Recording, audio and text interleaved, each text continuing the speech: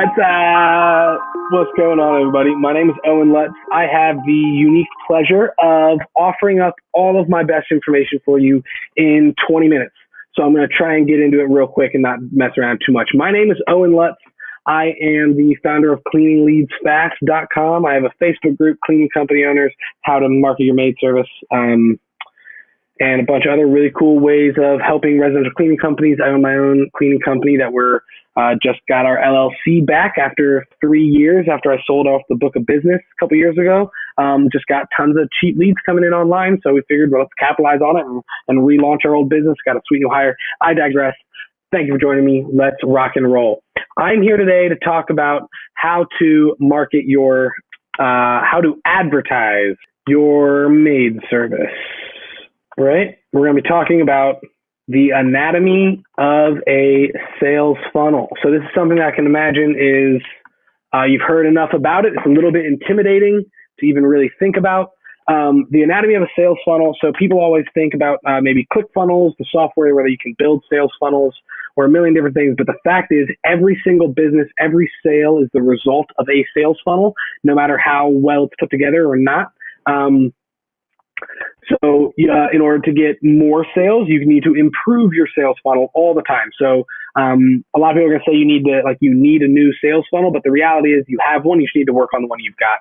So I want to tell you guys kind of my 7 steps for building out and running a successful sales funnel. First things first, it's all about your DCA. So we've got kind of 2 preliminary phases. We'll talk about them kind of one at a time here. But first is the dream client avatar. So we're going to go ahead and name ours Susanna. We'll call her Susanna Rose, named after my little 9-day-old niece. The DCA, your dream client avatar, is a result of your research into who are your best customers. So we're going to go off to the side here and talk for a second about Pareto's principle, or some people call it Pareto's law, or you may also know it as the 80-20 rule. So this idea is that 80% of your outcomes are stemming from just 20% of your efforts. So you can think of that in kind of a ton of different ways. Initially, like 80% of what you achieve in your business only is going to stem from 20% of your time spent on your business. So like 80% of your money is going to come from just 20% of your time that you're working on the business or your activities in the business, like personally as the business owner. Right. So to think about that, that means 80% of your clients and 80% of your, let's say, joy and profit, because that's why we're really in the business, is we want to be happy and we want money. So 80% of your joy and profit is going to come from just 20% of your customers. I bet that's true. If you went and look at who are your best customers that make you happy, that don't cause any problems, they pay you the most money, so they're bringing in the cash, and they don't have any like real big negative things that are stopping you, like cost of doing business, like having to go back to their house to fix things, or like the happy customers that pay you the most. I bet that's about 20% if you did the math. So to focus then on those 20%. And then to create your dream client avatar, which is taking those people and creating, your one person who is kind of the dream persona of all of those people. So take those people, do some research, ask them, why do you pay me? Why do you care so much? How are you so awesome? Spend the time to really get to know them. I've got a whole thing on this in my Facebook group, which I'll tell you about in a minute, where you can learn a little bit more about how to really build that thing out. But for now, I want you to know that if you go into the 20% of your customers that are bringing you 80% of your joy and profit, that is going to be where you're going to build your dream client avatar. And that is the first step in the sales funnel, is to know who you are marketing to, right?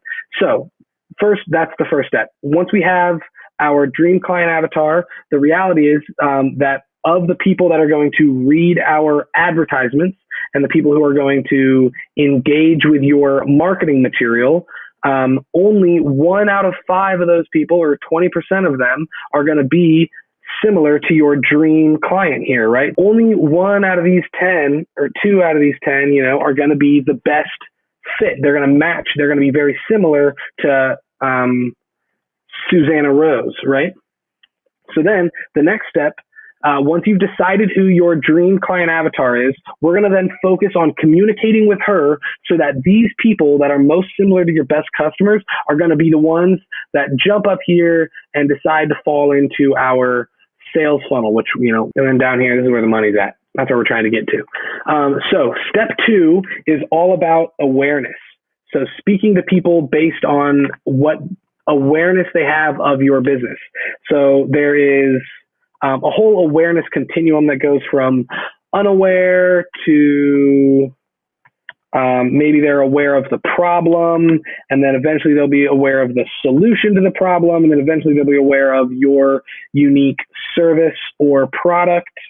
We'll go with service, and then they will be totally aware of your offer and how they can,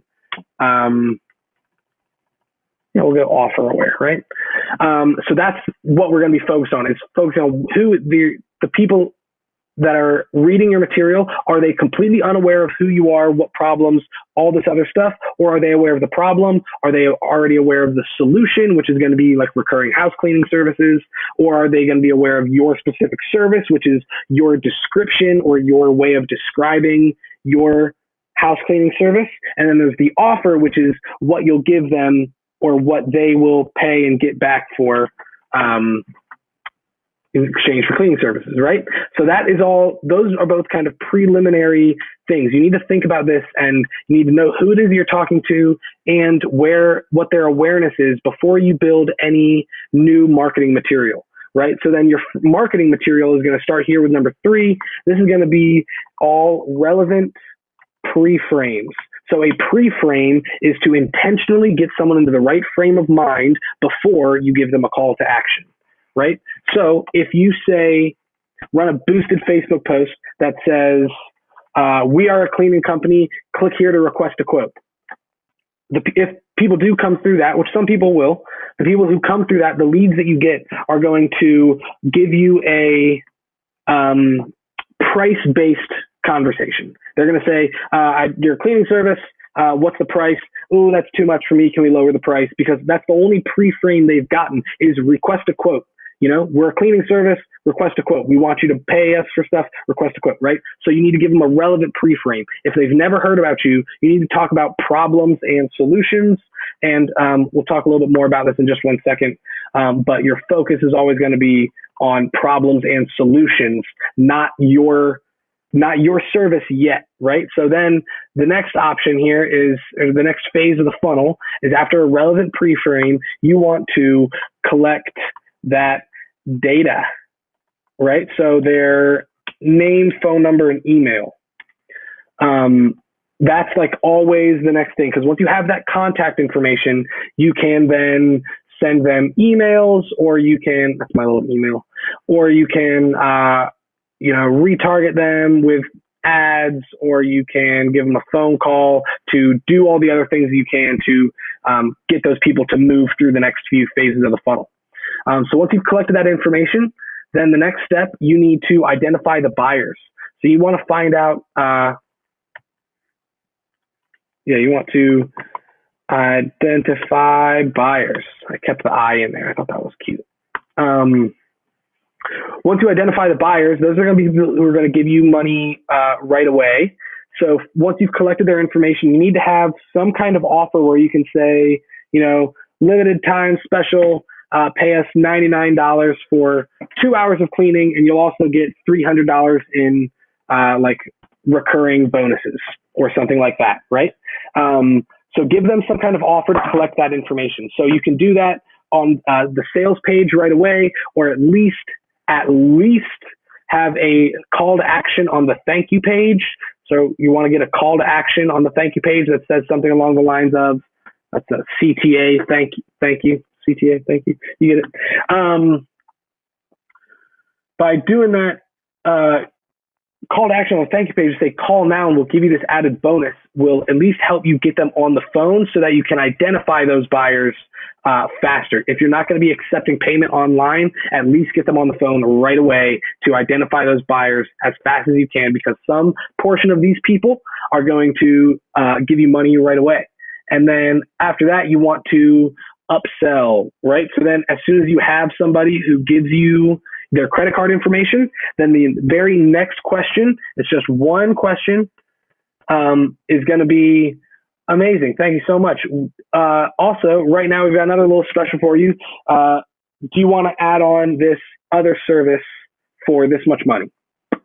And stop talking. Just one question you have to ask that is going to make you way more money, because some percentage of those dream client avatars that went through your awareness continuum, they got relevant information, they understand that you have problems and solutions you're going to be offering that will help them based on, where they're at. You collected their information first, you added them to an email list, we got them on a retargeting list, and we got them on a phone call list. We can start calling them. We identify who the buyers are. Some percentage of those people are going to give you more money if you were to ask for it. So then you could say, would you like our, super package, which is like an upgrade to, not only are we going to come by, but we're going to bring the scents that you like the most. We're going to bring you fresh cookies every time. We're going to, clean your car when we're there. Some added bonus of like more service for more money was just something huge right there that you can always offer them. And the last phase here is the referral stage. So this one is super important, because once they have paid you for all that good stuff, you want to really be able to bring in those referrals and have those customers bring in more customers. Let's see how we're doing on time here. Wonderful. So that is our 7 phases of a sales funnel. But in your sales funnel, there's going to be little holes everywhere, right? So you've got 2 holes here, you got another hole over here, another hole down here, another hole over here. All of these little places, there are people that are just falling out of your sales funnel, and this guy's here thinking, right? So are all the rest of them. They're all freaking out. They're all getting just launched out of the sales funnel and disappearing into the void, unless you can intelligently set up cute little retargeting buckets. Seriously, I think this is like one of the most important things in advertising in 2020 is to be able to retarget people based on where they're at. So let's say this dude just fell out of a little bucket here. He landed into a retargeting bucket, and we can go into business.facebook.com, and you can then figure out a way. You'll get to the place where you can create an audience, and it'll after you do like the whole business setup. And once you create an audience, you can create an audience of video views. So you'll do a custom audience, and you can make a custom audience that is based on video views. That's 2 V's there, 1 V, 2 V, video views. So this is people that have watched some of your pre-frame content, because your pre-frame content can be articles that you've written. They can be videos that you do of you talking with your customers, or you just talking about your business. Video is probably going to be a big time winner. So think about that a bunch. Try and make videos, get better and better at it. And you're not going to be perfect right away, but this can be a retargeting view bucket. So then all the people that go in here, you can retarget people by creating a custom audience. And then that custom audience you can bring back through to the top of your funnel. And you can then, again, speak to those people in this specific campaign, right? So this is now a marketing campaign is retargeting people that do the video views, and you're bringing those people back into, whether it's their problem aware. So if they've already watched one of these videos, they're probably problem aware. So then you can bring them through the solutions portion of conversation of saying, hey, we know that you had this problem that you've already agreed, like this is a problem, and you know that recurring house cleaning could be the best solution for you. I want to tell you a little about, our service. And then you bring them in and say, enter your information, let me request a quote, and we will give you this amazing service, whatever, yada, yada. Same thing over here on the collect data phase. There's 2 places where they could fall off. They fall off and they don't ever see you again, but you've got now the page views. So this guy has fallen into this bucket, and we can make this one a page view audience. So this is, you can do the same thing, go to business.facebook.com, create an audience, but you can do it based on people who viewed a certain website. Really cool stuff there as well. But then you also have right here your email list. So now that you've gotten their information, you can then have your emails now should be always bringing people back into your funnel based on your conversation with those people, right? So talking about solutions and problems and speaking to their awareness. Same thing. Once you've identified buyers, some of those people aren't going to take the upsell. So then you've got this bucket of people that have given you money that you can now go back to, give them another call that says, hey, we noticed that we've been cleaning your house and our girl said that you might actually really benefit from our super package where we clean your car and we'll, get your dog washed, whatever it is that you have as an upsell. You can then take those people from this bucket and you can bring them back to the upsell. And then the people that took the upsell and were customers of yours for a while, you can then say, are you happy? $eyeballs from happy customers. If so, here's our referral program to bring in more customers. So that is our 7 steps of a sales funnel. I think I just about crushed it in 17 minutes or so. Man, I wish this was live so I could get you guys to answer some questions for me. But that's a lot of really great material. I'm telling you guys, the thing that's going to make this work is when you focus in on Pareto's law. I'm telling you, hands down, once you understand the 80-20 rule and how 80% of your joy and profits is coming from 20% of your customers, and then you build this dream client avatar, which is it's like a worksheet basically, where you can then go back and say, and ask yourself the question, would this marketing piece, would this email, would this video that I'm making, would this marketing material excite Susanna Rose? That's the real question. You have your dream client avatar, which is just a way of thinking about who it is you're speaking to in your marketing material so that you can go back and really build on speaking to the right people. So in order to do this, the most important thing is interviews with your current customers. Build up a list of questions. Say, hey, I've got, 4 or 5 questions for you. Why did you hire us? What's your, favorite thing about us? Talk to them about what types of, where did you find us? Where did you find us? Let's see if I can come up with a couple other good ones while there's another minute here. Where did you find us? And, 2 other good questions that you can use to build up this dream client avatar so that anytime you're writing your marketing material, you can write it and think about, would this marketing material excite Susanna Rose? And you also need to remember that with that question in mind, you now know how to advertise your maid service, because the anatomy of the sales funnel is to decide who your dream client avatar is, speak to them based on their current awareness and give them a relevant pre-frame talking about problems or solutions, collect their data by giving some form of offer, whether it's a customer satisfaction report or requesting a quote, whatever, and then identify the buyers right away. That needs to be instant. After that, you need to give those people an upsell. As soon as you have their information, you say, I would love to make that offer for you, another one, and then 3 weeks later, ask them for referrals. And of course, as always, please come join my Facebook group, facebook.com/groups, cleaning company owners, to hang out with me. And who knows, maybe I'll make a few more of these really, really sweet videos. Thank you so much. Have a great day.